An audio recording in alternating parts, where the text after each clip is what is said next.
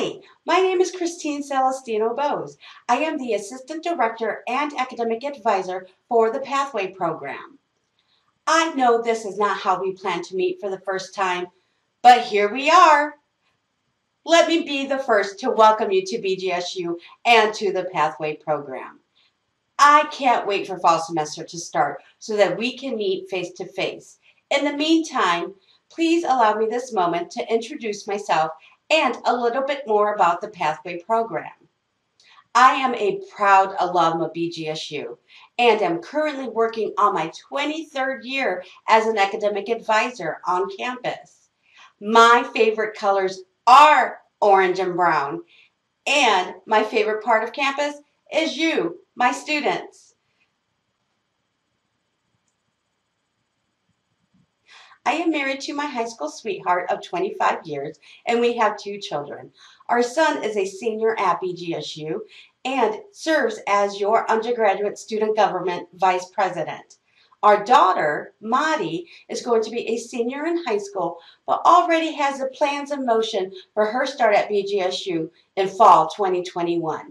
We are a BGSU family. Welcome to the family. Wanted to talk a little bit more about the pathway requirements. As you know, Pathway is a conditional admit program that requires that you live on campus or commute from a distance of no more than 50 miles from campus. You are also required to declare your major as undecided for the first year, and you must earn 24 credit hours and a 2.0 to continue on at BGSU. Our pathway courses are set up in a cohort model, which means that you will be one of 24 students taking the same classes together in the fall semester. This is a great way to develop new friendships and also a support system, peer-to-peer support system, to help you through your classes.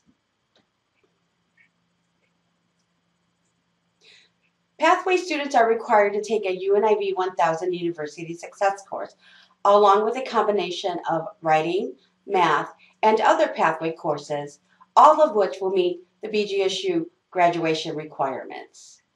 I will be setting up your schedules for you so that we can ensure that you're meeting the requirements for Pathway, and we'll also make sure they fit your intended major beyond Pathway.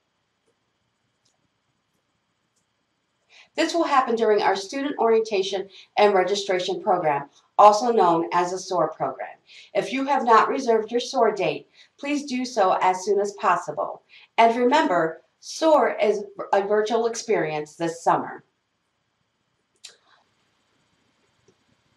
Other things that our new Pathway students can be doing now include making sure to submit your housing payment. If you plan on living on campus and have not submitted your payment, please do so because it is connected to your room selection date. And all of you should be checking your BGSU email. Let me say that again. All of you should be checking your BGSU email. There's so much information being shared with you with regards to your next steps, what's happening in the fall semester, and you might see some Pathway emails in there as well. So make sure that you are checking your email account on a weekly basis.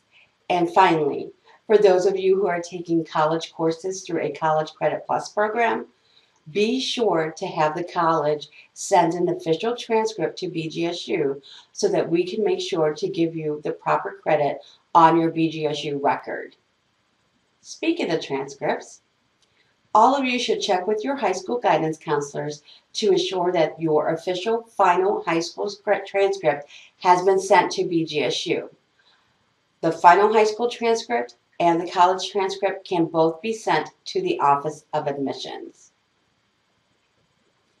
Well, that's all I had for you today. Just wanted to give you an opportunity to meet me and hear more about the Pathway program. If you have any questions, please feel free to call me or email me. You may call the office at 419-372-5513 or email me directly at celeste@bgsu.edu. Thank you for listening.